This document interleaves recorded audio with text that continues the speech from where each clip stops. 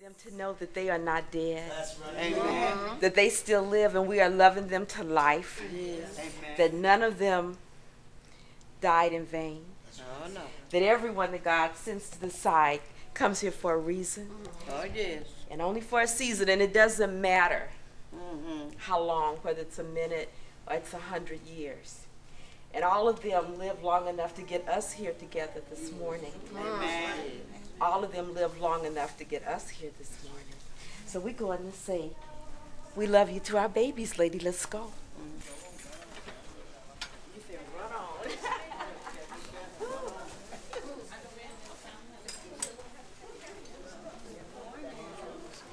We're going to Babyland today to honor those babies who have lost their lives before they could get here. And so in the spirit of mothering, the Birthing Project wants to honor them. We are going to the Babyland Cemetery in Memphis, Tennessee to basically honor our babies, remember why we do the work that we do, and to let them know we're here and we care. And this is to remind ourselves why we do the work. And we are on our way to Babyland to see about our babies that God gave us, and then he took them home to rest. They are not forgotten. Gone, but not forgotten. We're on a sacred pilgrimage to Babyland.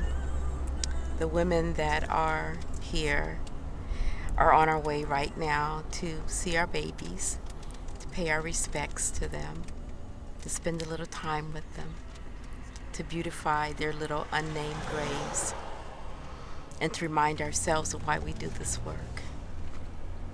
The United States infant mortality rate currently ranks 42nd behind every other developed nation and several developing countries. Shelby County Cemetery is the home of Babyland, the final resting place for over 17,000 babies from poor families, and the national symbol of the crisis of infant mortality in the United States of America. So where are the graves? How do I... Are they really in here?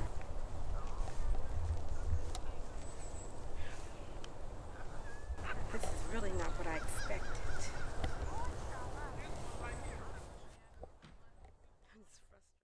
I remembered that one. Do you think they're up here? Easier. So we're literally going to have to look for our babies out here. All of this is a graveyard.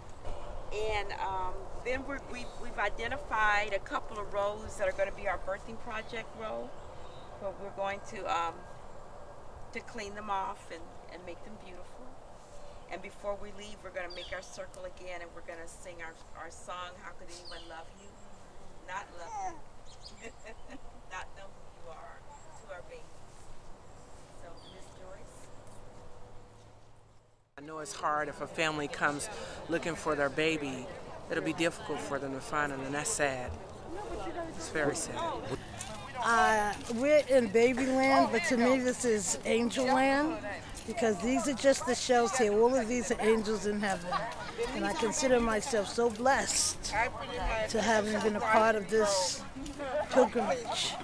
The women are from different birthing projects in the country, and some of them are working together as their group. Some of them, especially the ones who may have lost the baby, are working by themselves.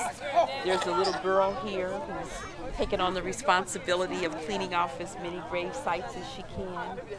And she understands it in a good way, that what she's doing is helping to make the little grave site. First she's helping to find it, and then she's going to put flowers on them in a minute, and she's really looking forward to that. We have some of our elders here with us, and although they're not able to get down on their hands and knees and do the digging, they came to bless us with prayer and bless us with their presence, and they're also huddling to see what they can do to change the way the babies are buried here.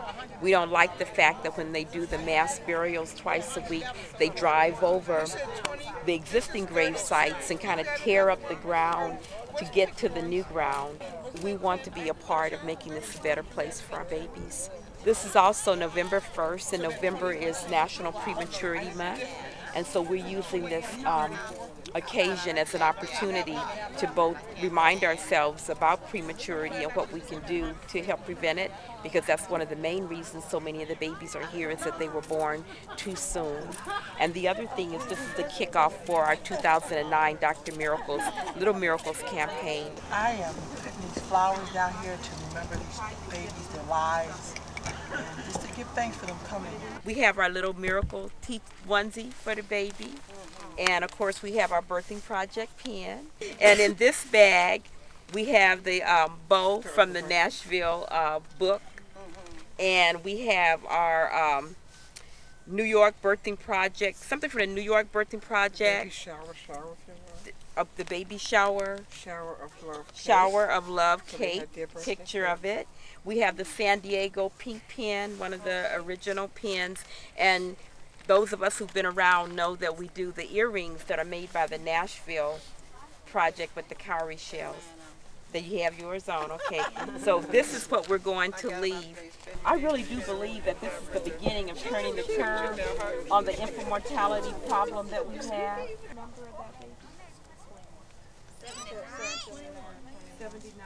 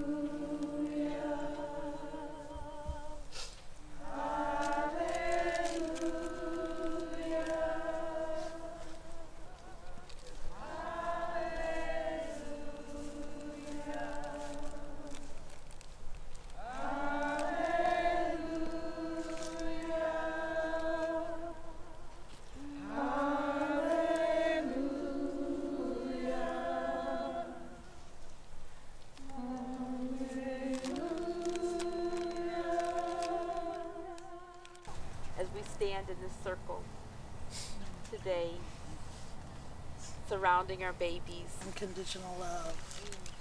Okay, babies, frolic, be happy, you're angels, and keep an eye over the others. Angels. Tranquility, journey. Pray for the families. Peace. Jubilance. Love. To live again. How could anyone ever tell you that you're anything less than beautiful? How could anyone ever tell you that you're less than whole? How could anyone fail to notice that your living is a miracle? And how deeply you're connected to my soul.